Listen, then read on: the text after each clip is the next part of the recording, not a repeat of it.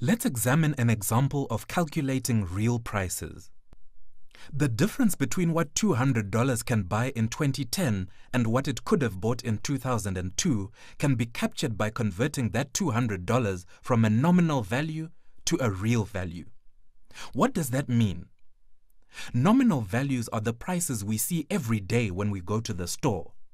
They are also the value we see in our bank accounts, on our paychecks, or that we quote when we sell something to others informally. In nominal prices, what you see is what you get. Real values are more abstract. A real value transforms a nominal value by taking into consideration changes in the price level over time. Therefore, a real value is always relative to some other time period other than the present, which is not true of nominal values.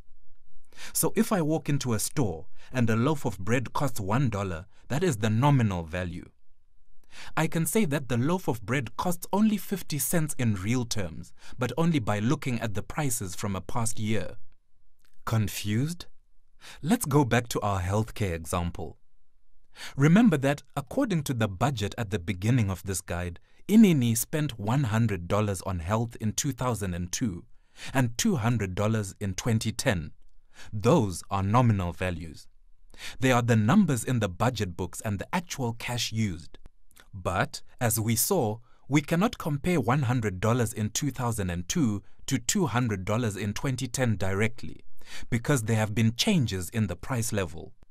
In order to account for this, we have to convert $200 into a real value in 2002 prices. Now, a key point.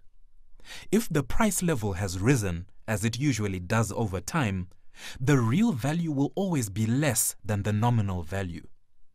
This is because what a consumer can really buy with the same money has declined over time. Let's return to our example. If the price level has increased between 2002 and 2010 by 3 times, meaning that goods and services are 3 times as expensive in 2010 as in 2002, what is the real value of the 2010 budget figure of $200 compared to 2002 prices? Well, $1 in 2010 is actually only worth 1/3 of what it was in 2002. So that means that $200 is only worth 1/3 of what it was in 2002, and therefore, the real value of $200 in 2010 is only about $66. We can now directly compare this number to the nominal value in 2002, which was $100. Why can we do this?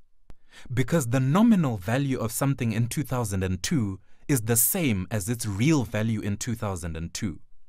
This makes sense, since the nominal value of something in 2002 is already given in 2002 prices, converting it to 2002 prices does not affect it. Think of it this way. If it is 2002 and I hand you $1, how many dollars is that worth at 2002 prices on that day in 2002? 1, of course.